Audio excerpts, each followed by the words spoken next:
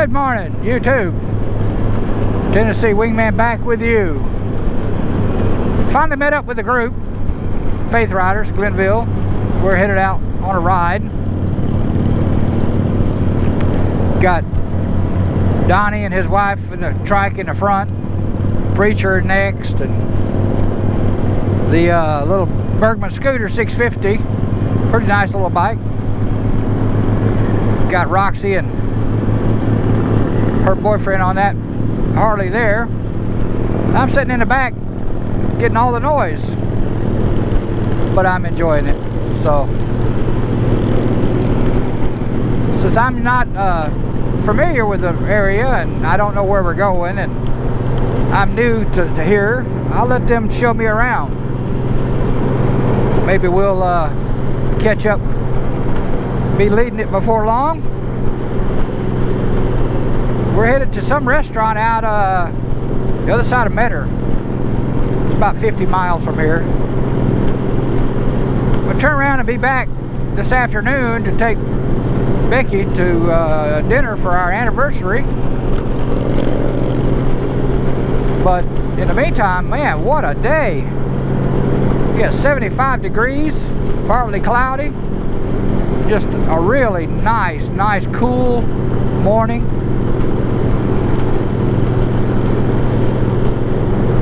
I told you earlier about me driving the bus, and let me throw you in on what's going to be happening the rest of the year. So far, I've done 12,000 miles this year, and I'm still going. Been to Tennessee 3 times, several different trips. Went down to Florida, and first one thing and then the other. A lot of rides locally, back and forth to work. I'm hoping to hit 15,000 by the end of the year, but that's probably not going to happen.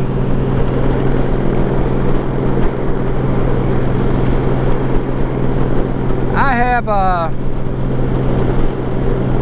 surgery planned for December. They're going to work on my eyelids. So my eyelids are drooping down and affecting my vision. Also, a little later, after the first of the year, I'm going to have a cataract taken out there. It sucks getting old, don't it? Dang. February, we got a cruise. Wingers and Waves. Bunch of gold wingers on a cruise. Yeah, it don't get very wild. But we always have a good time meeting our friends, seeing our friends again, and spending time with them. And we're going to the Cayman Islands and Cancun or Cozumel, I forget which one.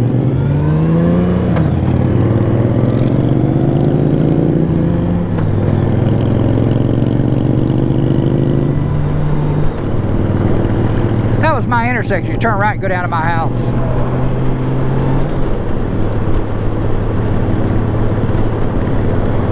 We're going to have a Christmas party in December in Tennessee with the chapter there.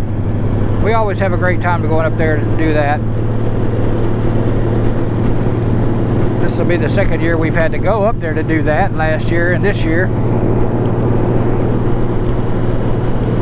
We missed the fall color ride that was this week. They're out there doing that now. But with the job that I took, it's kind of hard to get off work initially.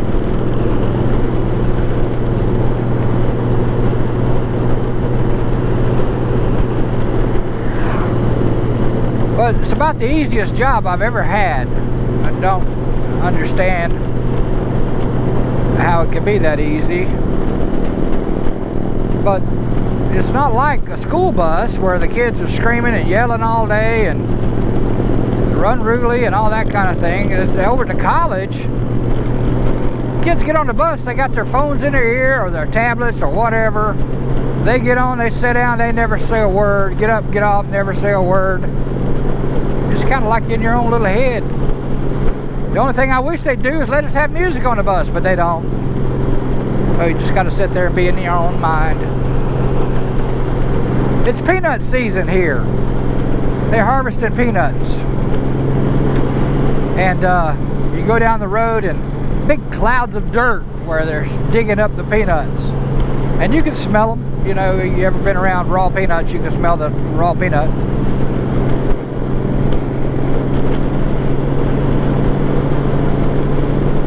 And I suppose not a whole lot of pumpkins grow down here. I haven't seen many.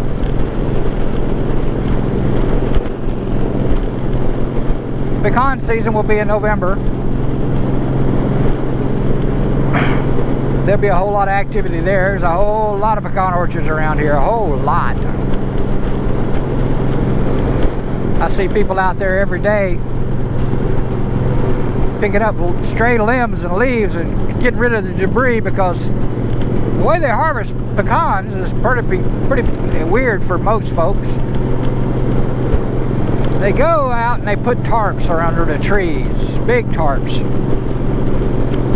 And then they reach a machine, it reaches and grabs a hold of the tree and it shakes that tree. And all the peanuts fall out. Then they pick them up off the tarp. Pretty smart. But that's how you get a lot of peanuts in a very short period of time. Because that's backbreaking work trying to bend over and pick those things up all day.